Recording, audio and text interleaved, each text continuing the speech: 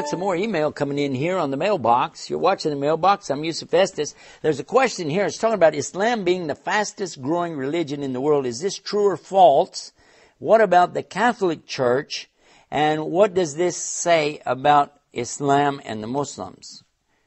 And did Islam spread by the sword? All right.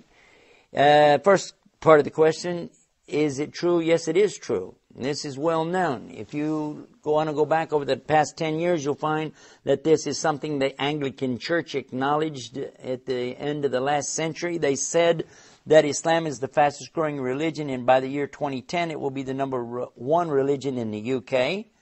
We found that Mr. Clinton, during his administration, said Islam is the fastest growing religion in the world.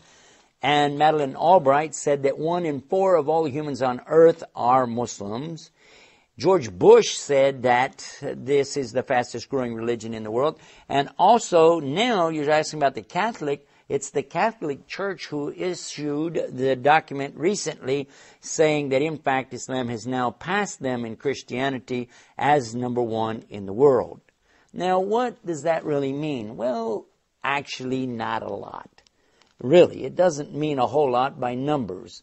Because if you consider that there are about 6 billion human beings or more on the earth today, and you're saying that 1 in 4 or 1 in 5 claim to be of this religion, or 1 in 5 claim to be Christian, what does that really mean if they don't follow their religion anyway?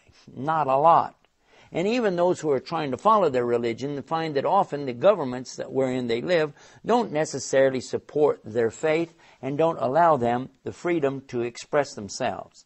Now, in the West, where I'm from, in the United States, it's really great because if you're a Christian, a Jew, a Muslim, a Buddhist, whatever, you really don't have the limitations or restrictions that some of the other world governments are putting on the believers. And I really enjoy this great and wonderful opportunity to express my religious preference. But I want to respect the religious preference of others, allowing them to believe and do what they want to do. By the way, Islam has taught me to do exactly that. This is what Islam is teaching us, to have proper respect for other religions as well. But as far as being the fastest growing in the world, I would like to tell you that Islam is amazingly coming up with a lot of women who are entering Islam at a time when people are saying that Islam is oppressive to women, and also the priests, preachers, ministers like myself who have come to Islam are in great numbers. This is all impressive, but the biggest thing of all is, what about you? What do you think about Islam? What do you think about believing in one God and doing what He wants you to do? Because that's what Islam means anyway. Check out our website, IslamNewsroom.com. Type in your keywords. We're out of time on the news, on the mailbox, but till next time, peace. Assalamu alaikum wa rahmatullah.